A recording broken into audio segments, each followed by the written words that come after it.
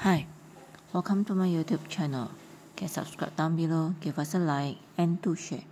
Thank you. Today we are talking about Nemo, made popular by an infamous fish named Nemo.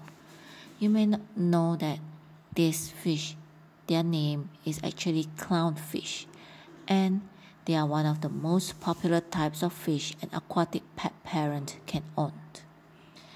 And clownfish, they are part of the species of anemone fish, named for the sea anemones in which they make their homes.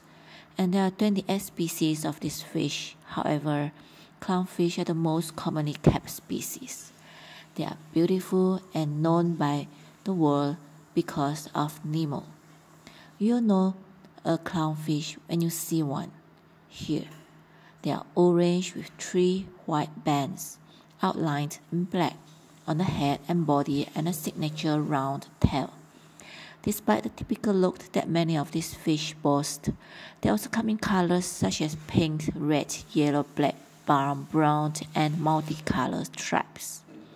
For prospective fish owners who like the idea of diversely colored tank, clownfish, they are the perfect ones for your tank. Unlike a number of fish species who might find themselves being flushed down the toilets all too soon to the challenge of most owners, clownfish have a relatively long life. They are hardy. They are a peaceful group of fish that grow to be around 3 to 4 inches and relatively easy in terms of care. They are particularly long-lived, probably live up to 20 plus years, but a lifespan of 10 to 15 about average.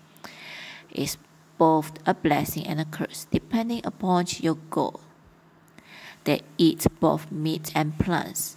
Clownfish, they are omnivores, and the average diet typically consists of algae, zooplankton, worms, and ultimately, when feeding any clownfish, variety is the key. A mixture of frozen foods, flax and pellets, and greens. They will do the trick. They will be happily and beautiful living in your tank. Hope you like this video we are showing here today, and see you in the next one. Have a nice day. Thank you.